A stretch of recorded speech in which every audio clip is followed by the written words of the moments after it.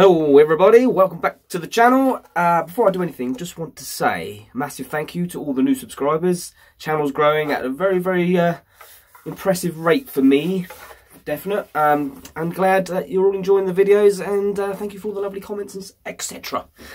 So what we're doing today? Well, today I'm taking this very horrible body that I got from Toman, and I'm going to show you how you can make this have a lovely attractive kind of purple burst finish using this.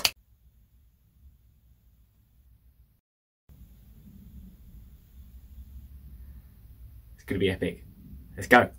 Okay, so we're sanding, working our way through the grits, going all the way up to 400 grit. So I'm starting off with a bit of 120. I started off with this and gave it a good old rub down. The guitar body is very rough, so it needs a lot of sanding. As you can see, it's a lovely day as well, and there's me in a hoodie sweating away like I do. Anywho, and the more I sanded, the more visible that damage became. Then I washed it all down with white spirit to get all the loose bits off, out the grain and everything, and you can really see that damage now. I was a little bit worried it might fall apart, but it didn't, and because of the effect I'm going for, oh yes, and beer, very important to have the beer. And then I went straight for it, and the idea was I wanted to really char it up around the edges, really get a good burn on it so it was quite black around the edges, and then just bring it in slightly over the face. Not as much as I did before on the last one. If you want to see the last one, I'll put a link up. And just keep the blowtorch moving. Don't stay in one spot for too long because it heats up very quickly. The main fear was where that damage was and whether that was going to just split open, but it was okay. And it kind of added to the effect, the burn effect, to have the cracks in the wood. So it kind of worked out for this anyway. If I wanted to paint this a solid colour, it would have been a nightmare. And then of course grab another beer. It's very important that you keep the beer flowing when you're doing this. Other beers are available. And then back to sanding. So the more I'm sanding, the more I'm getting lighter on the grits. So I think this is about a 600 grit. And then we keep going. You can be quite aggressive with it, I've discovered. I'm braver with this one than I was on the last one, but yeah, I just wanted to get that really charred up, and it did split a little bit at the bottom, but that's okay, it kind of adds to the effect. And yes, I did forget to put my goggles back on. And you can see the effect is starting to come in now. This is what I wanted, and I didn't really want to do any more than that.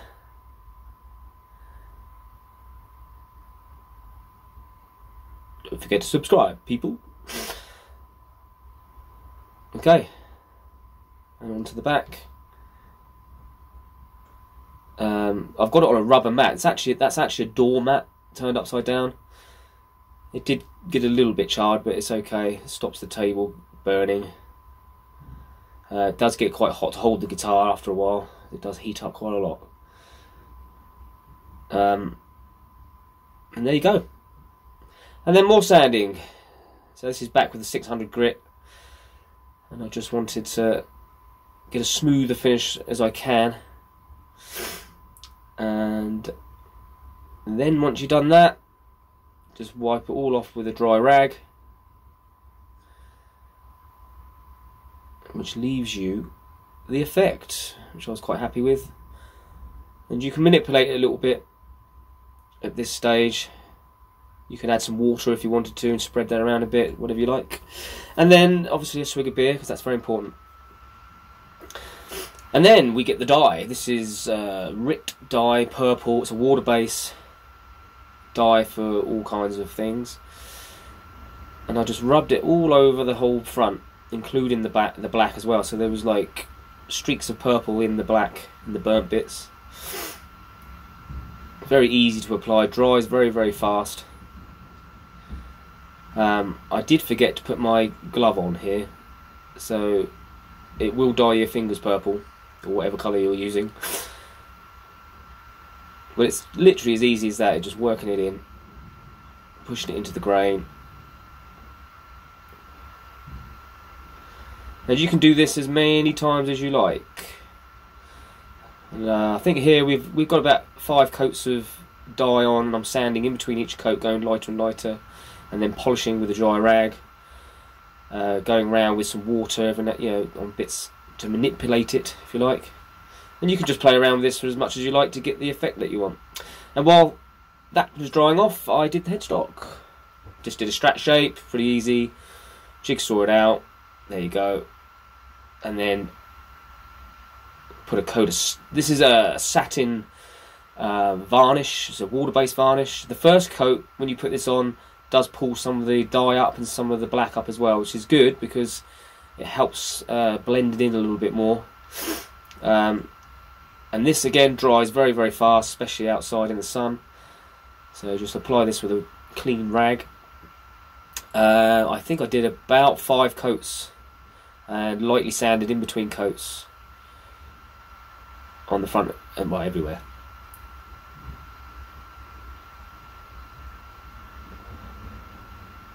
And then while that was drying off, into the workshop to sand the headstock round to get that nice and smooth. And there you go, bosh. Very easy to cut these maple necks, very easy to sand as well.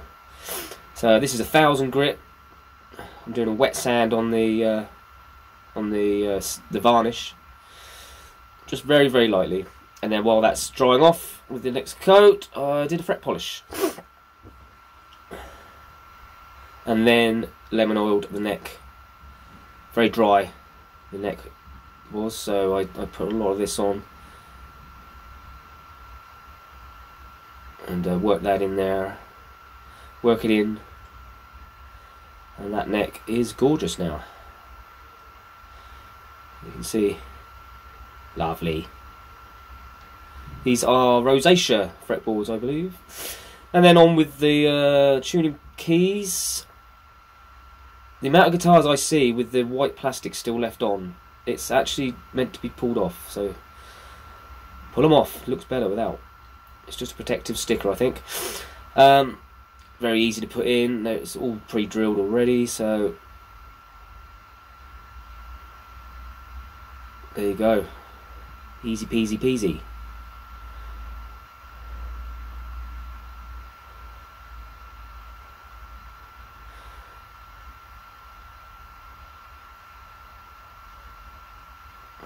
Did him up, little spanner. That's all ready to go. Probably wasn't necessary to show all this, really. I could have cut this out, but there you go. Watch time and all that.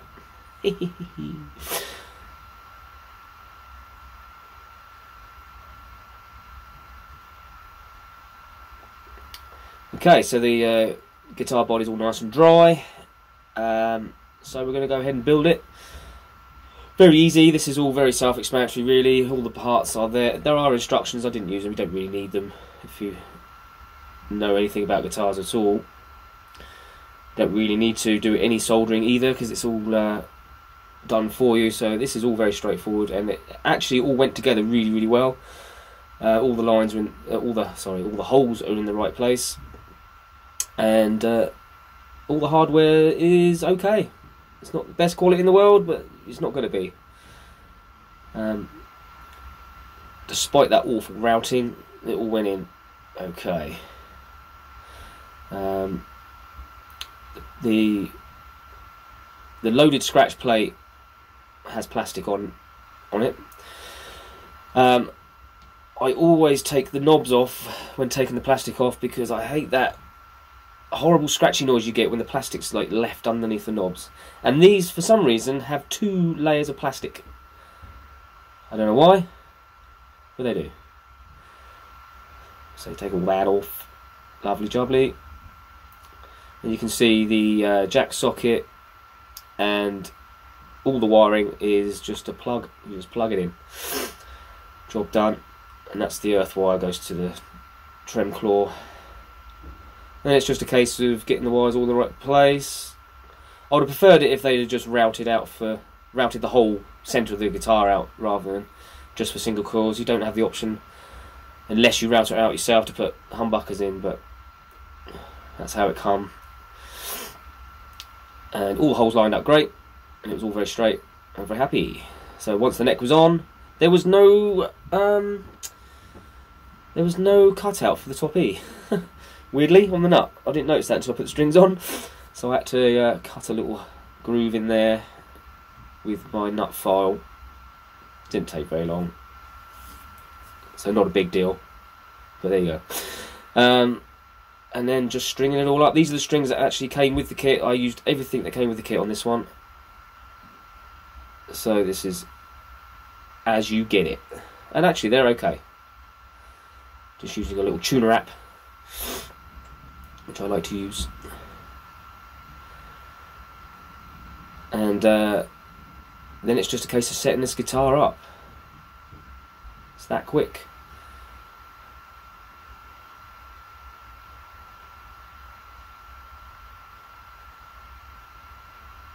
If you want to see videos on how to set a guitar up, I'll put a link up now. Dunk.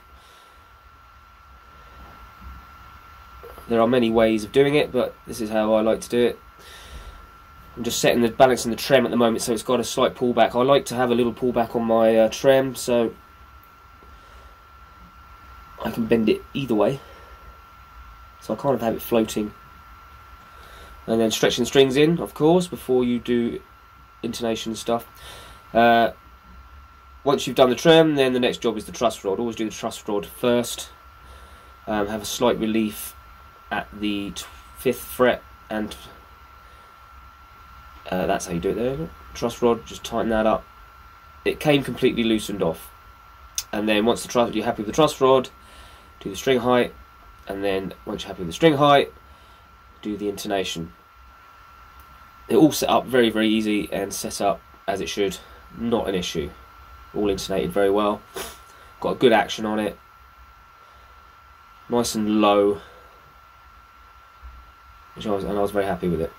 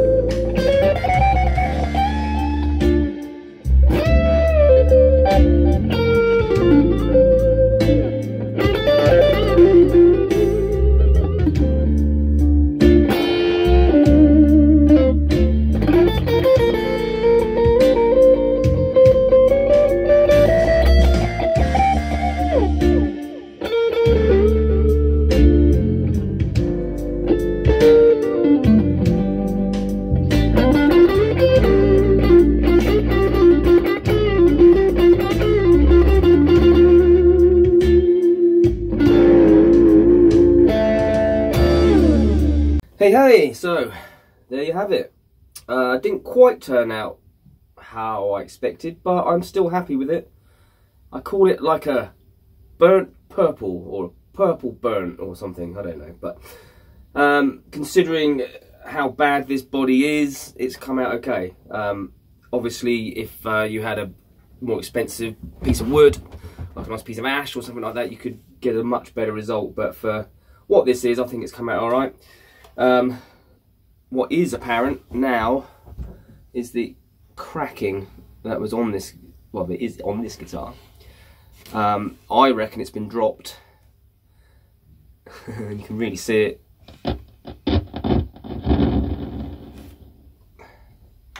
Sorry, you can really see it. Now that I've done the work to it, which is a real shame considering this was a replacement kit, because I complained about the first one being bad. This one's actually worse. The body's worse. But the rest of the kit's fantastic. I can't fault it really. The pickups sound great, all bolts together really nice. The trem, even though it's got a small block and everything, works really lovely. Doesn't bind. It didn't have a top E slot cut out of the nut, which is weird, so I had to do that, but tuners are just fine. I didn't do any burning effect on the neck, only because it's so nice, and I didn't want to, not wreck it, but I just wanted to keep it like that because it's just a lovely neck. I'm really happy with that. It plays beautifully. It's all out of tune, but it plays beautifully. So yeah, big thumbs up, but shame about the body. Now I know a few people have said to me, well, you get what you pay for, they're only cheap and blah blah blah, and yeah, I get that, but what I'm complaining about is that I haven't received what they've advertised on their webpage. I'll put a link to it in the description so you can go look for yourself. The one that's shown on there is perfect, obviously, and if you look at all the build photos on there, the body looks really, really great, and it's one of the things that attracted me to buying it in the first place. And it does say on there that it is ready for varnishing. It's not ready for varnishing, and it also says on there that if you want to use a stain on it, then you have to rub the sealer off. So it's suggesting that it can be stained. I wouldn't suggest it. So if you do like these kind of videos, then please do hit the subscribe button, leave a comment if you wish, give it a thumbs up if you like it, thumbs down if you don't. Either way helps me out. Not sure what I'll be doing in the next video. This is the last one of these. I'm not doing any more Harley Benton Strat Kit builds. I might get myself a Telecaster, maybe try that out, but that won't be for a little while. I do have the Harley Benton 335, or Harley HB 35, sorry, which I'm doing a refinish on, so there'll be some videos on that coming up. Anyway, so till next time, peace.